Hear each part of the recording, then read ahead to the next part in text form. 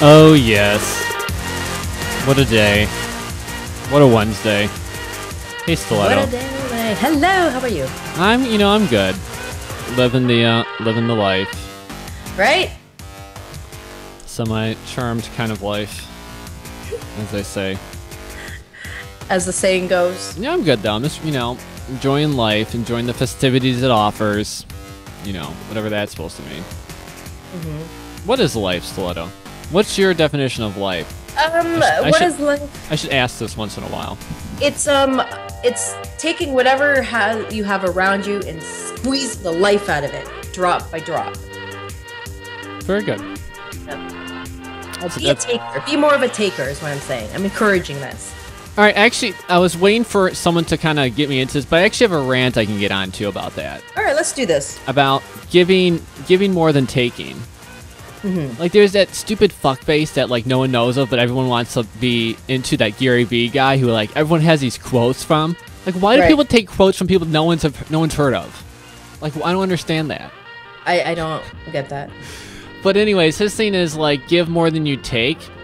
And I am open to that. Right. Because what if... Alright, so I'm a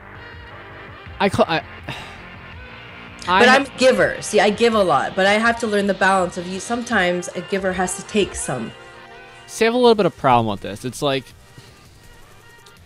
I do this a lot with, I can play people like, at least I think I can play people like a fiddle, like if I want to see how things play out. Right. I'm going to be very cryptic this episode. I don't want to be too, I can decrypt myself eventually, but just not right now. Okay. But there's like, I think of it like almost like there's like a douchebag lottery. Like, I had this like a lot of people I dated where I like kept giving and like I don't want to be, I can't stomach being used. You know what I mean? Mm-hmm. But like, am I really missing out from like those times I don't give? You know what I mean? Like, what if like, I was thinking about this, like, is it the douchebag lottery? Like, do I go into that mindset giving more than I take from the world? But I think you do that already without you even realizing it. No, I do. But like I do too. Like I'm a giver. I like to help people. Like you like to help people. You like to, assist people when they're dumb about gadgets. Hi. Like I had a friend like this. His name was 8-Bit Chris, we'll call him. That was his name. And he that was the douchebag lottery right there, because he was like the popular kid. Mm-hmm. Like he came in from a different school. Like, it's kind of like, it was like all this MySpace fame kind of thing. All this bullshit repeats over and over again. I was really friends with him, so I gave a lot into that relationship. And even as I was giving like into the friendship, I knew he was taking from me. Like, I would give him rides home and stuff, but then, I would get to hang out with him. He'd come home, but then he'd get to smoke my weed. So again, it was always more me giving than him than me taking, no matter what it was. I hear you. And he went around and used all my friends and stuff. And I'm just like, no. Because I could have, at the time, there was an opening where a friend of mine was doing the thing too. She was playing the douchebag lottery, as she always did. Mm-hmm. Ayla. Oh, I loved Ayla. She was so cute. She had a little bit of a lazy eye, but she was gorgeous. Killer body. Oh, Ayla. I'm gonna give Ayla a call. Let's see how Ayla's doing. She was. Let's see what she up to. But she was a disaster, and she did the same thing that I used to do, and she kept giving to Chris and stuff, and then she became friends again. Mm-hmm. But then and at the end of it, she just realized, she's like, "Oh fuck, you were right, Ryan. He just used me." Mm-hmm. And then another kid like I dated did the same thing too. But I think everybody uses each other to a certain degree. Like I had someone I like, like you like want like this, it's always like someone in high school. It doesn't matter if they're popular, you just like want them. It's like that person. Yeah, exactly. The unattainable. So I had the unattainable. I wanted the unattainable. Right. I hear you on that one. And then the unattainable texted me a few years after high school ended. Right, and then it fucks up your world. And fell right into my lap. It did. It fucked up my world. It's like, oh god damn it. Right, then you fell back into those feelings again. Like, you know what?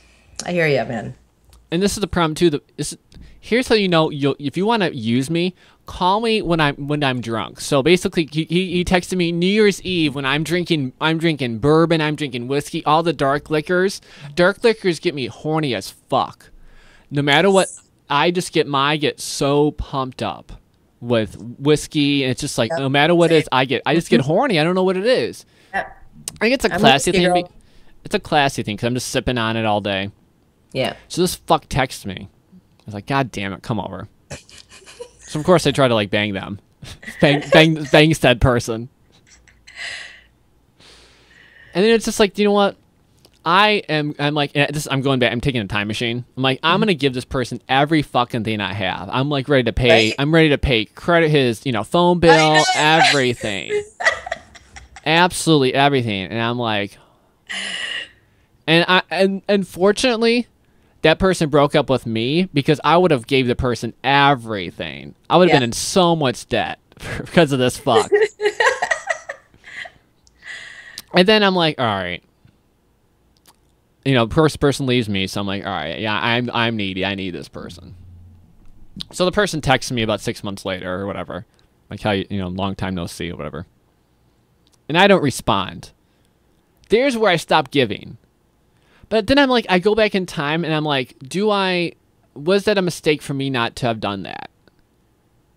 In retrospect, I guess.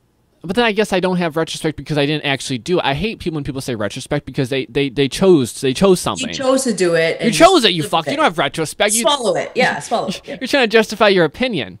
Yeah. So then I'm like, all right, do I go back in time and respond to that text? But at the time, I did this. I set a rule for myself. I will take... Okay, this is what I do sometimes. I will get one... all right, the first message I'll ignore. Second, if you send me a second message, then I'll know you actually, it's just drunk text me. Because I realize the person is kind of drunk text to me kind of thing. Because I didn't text back. Right. There's like regrettable text. And I do those a lot. Almost every interaction I do with humans is a regrettable one. Right, I know. In some aspect. I know about that. So I'm like, fuck. Do I go back in time and change my decision? I really do hate that, but seriously, I blew my wad early with the punchline, but it really is a douchebag lottery. Do you take the douchebag lottery? Do you take in the douchebags and let them fuck your life up? Like, because deep down we're all we're kind of romantic and we kind of want to get that. And here's the thing, I think we give up a little bit. I think we all kind of sell out a little bit. I can't. I have so much pride though. Like but you know what? You dropped it for that guy. It doesn't even matter. It's just like, just say it. It doesn't mean that you're still an equal amount of asshole. I don't know what's going on with this process. I am very guarded. I am like a fortress, and then sometimes I'll just open up some of the drawbridges. Whiskey, so you weren't a fortress. No, that not even then. Just in general, I'm a building. I'm a castle. I have a moat around me. Right. But sometimes I open up one of the, not even the drawbridge, but I open up one of the windows, and I'm just like, why did I open up the window? You just shat all over my living room. Like, what the fuck? It's not like I'm impenetrable. It's not like you got in there, but just like you feel violated. You know what I mean? It's like you didn't get in. It's like it's a safe room, so you didn't get past that one room. Right. But just like, what the fuck? It's like you open the window for a second to look outside and take a breath of air, and someone shoots a fucking bullet through your window, and it's ricocheting. It's like, what the fuck did I just do? Why did I do that? Is it worth it? Was it worth it for me to open up the fucking window? Maybe it was. Maybe it was a little bit, just to feel something different. To feel someone shit out, throw poop on my walls. You would have already wondered. What if, No, I don't wonder. That's the thing. I give up so many opportunities. I'm not really the person that goes back and regrets things I. Okay, but then you did it. I'm the opposite of what they say. I'm the person that regrets things that he does, not the things that he doesn't do, and not in a bad way. But like I regret and it's not like it's a bad regret. Like I regret opening that window is what I'm saying. Oh yeah, like I wouldn't have. I'm so because I really don't need another person. Like I'm very very asexual. Right. That's the thing too. I have to get into. I'm very asexual. I don't like other people. You do a favor because then maybe it would have been like more of a high maintenance type of situation. But that's the thing for me too. It's like, okay, do I open up the bridge? And it's like I'm fine dying alone. I want to die alone. And in the best way, like I think that's comforting because I can control that. And then a psychologist is gonna, or someone who thinks they're a psychologist is gonna hyperanalyze that. But I'm content with. I'm very easily content. I'm easily amused. I like, I like friendships with people. I like, just hanging out. Hanging out. Hanging out. But it's like, do I why did I open up the? Because I guess I want to see what the grass is always greener on the other side, kind of thing. I want to see what the neighbors are looking at. That's what it is. I just want to peek over at the neighbors and see it. They're all having relationships and it's all fun and games. Okay. It's like, put it this way, babe. It's like when you see a button that says, "Do not push this button." Right? What am I gonna do? I want to push that fucking button. Now, in pushing that button, I could cause lots of things could have happened, and then I regret it because then I touched it. How many people have touched it? Then there's germs. It's a whole thing. But I'm just saying, you don't know what you're saying. Don't lie. No, you push the button. You had to push it to see what would happen. Good or bad, you had to find out. You open the window. But I understand that, but I've done that like 5 times in my life. Like I was over dating people when I was like 19. I'm like, this is it. I don't need. I don't need anyone. I'm over it. I just hate that shit. I don't know. It's a lot of work. It really is. It's a lot of work. It is. Relationships are a lot of work. So I'm not digging it. I don't do it. And the thing is too, I feel like I hate asking someone, like, not that I don't know if I'm probably not going to word this right, but I hate trying to ask, because I'm very, very needy. Like, as close as I am, and I'm very, I set people away very, very easily and quickly. Mm-hmm. But as much as I do that, where am I going with this? I thought I had a point. As much as I do that, I'm just like, I don't know. It's rough, Stiletto. I know. I'm not gonna lie. I just lost my train of thought. Well, I know, but you opened the window and that's what happened, and you got shat on. It's fine. Yeah, it's shat on. It happens. It happens in relationships. You have to be. That's the risk of a relationship. That's why I like being by myself. It's just easier. I'm more enough to handle. I don't need anybody else's problems. I had Tori Hunter in here yesterday, or a few days ago. Yeah, they're adorable. And that's all I want, is just to find someone and be content and married. Like, I want that so bad. Like, I that's the thing too. I want that. I want the opposite. I want both. You know what I mean? I want to be either alone or I want to get married like now. That's the problem too. Like when I started, like when I was dating, when I was younger, like that's the thing. I'm just like, do you know what? I would always put like 100% into things, just because I'm like, either it's gonna it's gonna come off as me being needy or me actually being in love with the person. And I don't have a lot of relationships. It's needy or being a doormat. No, because again I admit drawbridge. Like when I commit to a relationship, I go 100 in. Like I'm like right in, and I love hard, and it's that person will never have to worry about anything. It just always blows up on my face. I equate it to being my give and take. You know what I mean? There's always an even give and take in the relationship. And it's a little bit, I think it's a little bit different for me. But, that's all I want. It's just like, so like when I get into a relationship, that's what I do. I go, all right, I'm going to put myself all out there, because I actually like this person. I don't date people I'm not like really into. Of course. I mean, ugh. But anyway, so I see Hunter and Tori in here the other week, and I'm just like, all right, that's so awesome. Yeah. But I'm like, that's like stupid though. Why wouldn't you just, like, even if you do have something like that, why would you ever not get married? Or why would you ever get married? So I really don't know. You know how we talk. Nothing's right for me. Like, nothing is right for me at all. Just don't make sense. Marriage doesn't make sense. Single makes sense to me. It's so much easier, because I'm enough to. I don't even know who I am. I don't know who I am. It's just easier just to deal with me, because then I'm my own mystery. You know what I'm saying? No, I do. I'm curious about what's going on with me. And then, and this is the thing, as soon as I get into that isolation mode and I feel like I'm good, then that's when everybody comes out of the woodwork and they all want to be, we want to be all relationship. I don't stop. I'm just trying to get to know myself. I just feel like I'll never be happy, because even if I do get into the part where I'm just like, all right, I want to be with someone, like, then I have to ask them to commit to me in the same way. I'm like, I can't stand asking, because I'm just like, what if they say no? I would rather not ask than hear the words no. You know what I mean? Like, I know what I do to people when I start hearing bad things, like on the phone. As they're saying the thing, I did this to Betsy the other day when she said she had to go for a bleeding kid. I hang up on people before they can finish their words. I swear to God, it's the most passive aggressive thing. Right. Like, but it's, all right, people, I gotta go. I'm like, all right, bye. And I'm just like, I fucking hang up as soon as possible. Like, someone did this to me the other day, like, oh, someone else is calling me. And as they're, and then like they tried to say I'm not gonna be able to do something, and I'm like, as they're talking, I hang up. Just click. I'm just like, do you know what? Nope. I hung up already. Nope. Not today. I hate that so much. I hate not being in control. That's the thing, too. I'm very controlling. I'm very needy. Yeah. Like, I have to find someone that's really into me, from like me, my weirdness. Yeah. Somebody has to understand that, you know, I love affection and I love sex and I love being intimate, but don't fucking touch me all the time. Don't. Before I didn't put me out, though.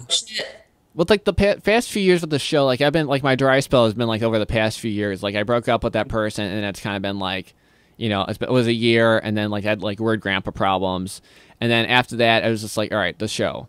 Mm-hmm. So like I've opened up like if someone wants to know about me, all they have to do is watch my show, start to finish. I mean, I'm not going to say someone to do that. I also don't want the person that I'm having a relationship to watch my show either. So it's like fucked up. Yeah. I'm not happy. Everything to avoid. But like I'm not secretive in that sense. Like where everything's out there. Like before I was, like I had to keep a lot of my like weird mental stuff in, and like I hyper evaluate everyone. Like I should be a psychologist. I'm very, very hypercritical. I'm an analyst. Yeah. So I can't, and I hate that I don't want to ask someone for that as well, like for them to be totally into me. Because I know there's a lot of people like me, like all I want is like the Beth and Howard Stern relationship where Howard is the complete fuck and like Beth is getting in these hot outfits and like bending over, like showing her like vagina, like while he's playing, and he's ignoring her because he's playing fucking chess. Like that's all I want is someone to be and be all right with it. Yeah. For me being a complete piece of shit. Because as self-aware as I am, I don't know a lot of things. You know what I mean? Mm-hmm. All right, enough of that. I just had to get that off. All right, I'm glad I can cross it off my list because I didn't know. I thought I was gonna have to sit on this for a while. I know you're gonna explode. I know. But you know, it happens with friends. It happens with people. I mean, it's just like, oh god, what the fuck. Oh god, today I was driving. What is life? I don't even know. Today I was driving and and I just started following someone because I was looking at my GPS, and I just started following someone, and I'm like, wait, this is like, you know, like in your mind, it's just like, it's this wrong way, and it has like the arrows don't turn. And I'm like, well, I guess I can't turn there. But then the guy in front of me turned down the road, and as I'm turning into the road, I realized all the stoplights are turned the other way, so it is an actual road. It's like this you're not supposed to, it's like in a highway too. Like you know, like right when you get off the ramp kind of thing. So, so basically was following some guy going down the wrong street. I'm like shitting my pants. I'm like, oh god. This is like 5 minutes before I got to the studio today. So I'm like, I can't get pulled over. That was fun though. I almost got into a car accident. Well, I had perfect timing, stoplights, everything. But I'm just like, do you ever do it where you just follow some other retard? Yep. Like I just realized I was following an old person. And there's no way, like, and it was like, so there was no way to, it wasn't just a one-way street, like a little part. Mm-hmm. It was all these different turns that were all one way. So luckily I found that I just kept driving into, like, through stoplights. Yeah. That was fun. That's what happened right before the show. And then I went to the smoke shop because I had to get like my pipe screens and stuff. Okay, wait a minute. This all happened before the show? Yeah. I have a lot of, You had a whole fucking day. No. The whole show was just gonna be me doing news and then maybe getting into the wrong way street thing. But then I got into the douchebag lottery, which was like an hour in the making. So I'm shot out of a rocket right now. Right. Gotcha. I got lots of things to get through. But so I went to the smoke shop this morning to get my glass screens. I went for my water pipe. I wanted to get a new glass stem. I always break the little glass stems. Me and Stiletto are.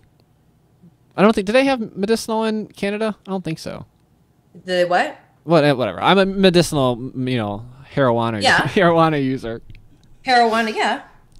But I went to the store and I'm like, and I always go to this one little smoke shop. It's right by my house. Mm-hmm. It's basically like, it's actually kind of, it's pretty neat. It's like, it's really weird because they sell everything horrible. They sell like drug tests, cigarettes, lottery tickets.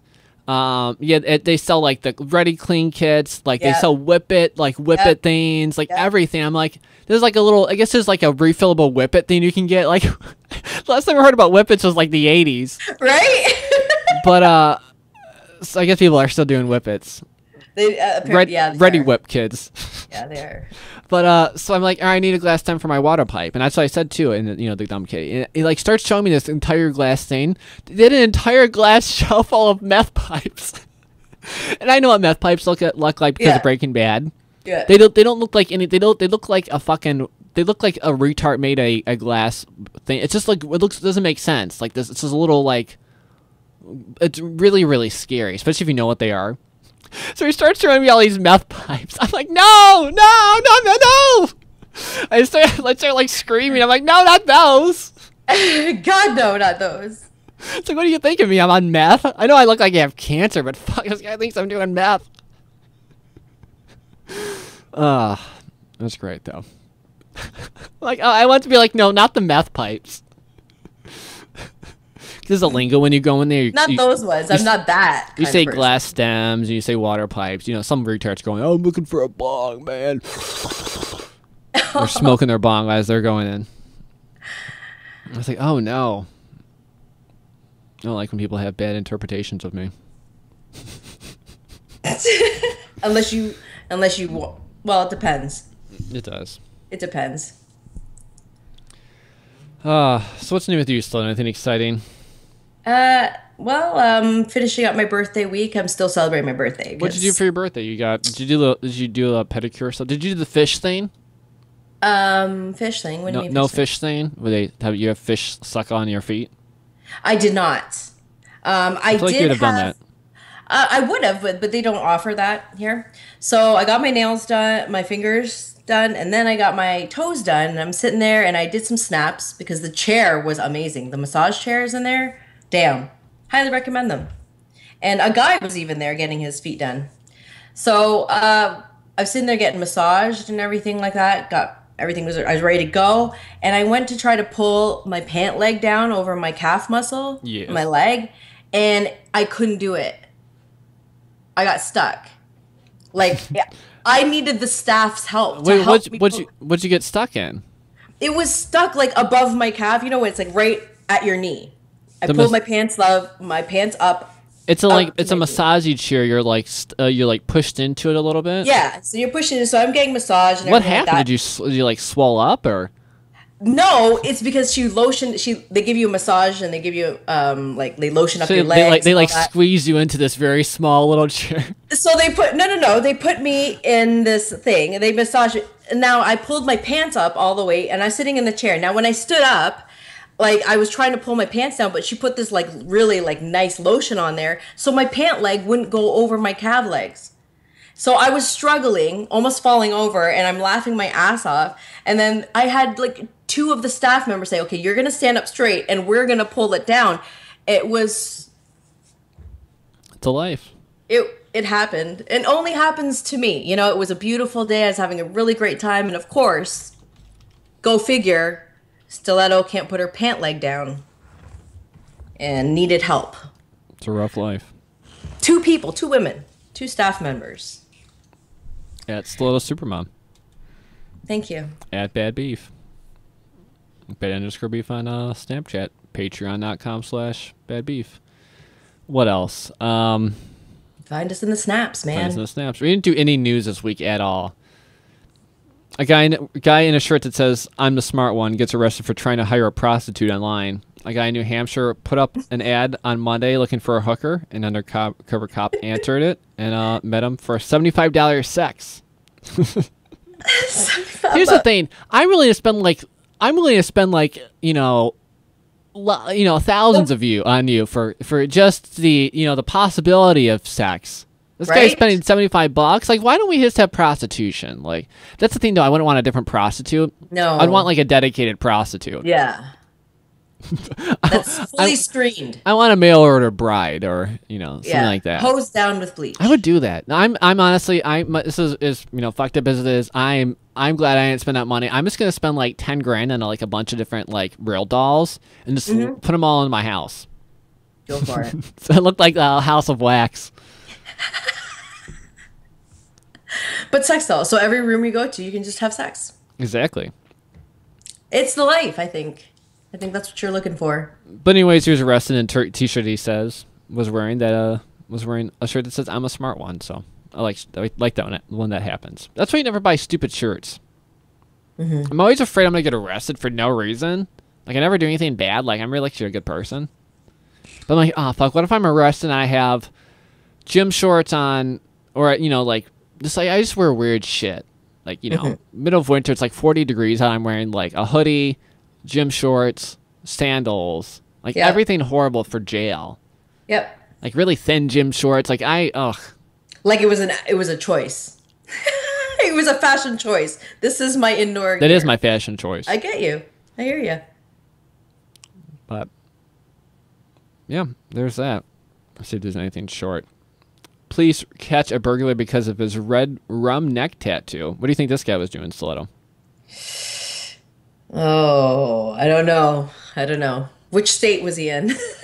I don't think I have that. But a guy robbed a house last month, and cops could see his red rum neck on a neck tattoo on a surveillance video. So the person he robbed recognized them because of the tattoo, and cops arrested him. Awesome. He's got a lot of shitty tattoos, like the little sparkles. Another thing to add to my porn dislikes, we have shitty tattoo porn. I should make a list. Shitty tattoo porn, cock ring porn, shemale porn, and weird bracelet porn. Like, don't have weird bracelets on while you're fucking someone. It was really weird. Some douchebag guy had like had this weird little like hipster, Indian bullshit, bracelet on. And I was like, what the fuck? It is kind of uncomfortable because I've worn a watch and it's not. It digs. I don't know why. But that's interesting. Very interesting. It's interesting. All right, very good. Monday, Tuesday, Wednesday, Meerkat, Periscope, Ustream. I think that's it. Very good. Yep. Any last words, Stiletto? Join me Sexualist Saturday on Saturday at 10 Eastern Time. Very good. You'll see a link. There'll be a link. I don't know where I'm going to be. But it will be live on YouTube. Just saying. Programming note. Bad news.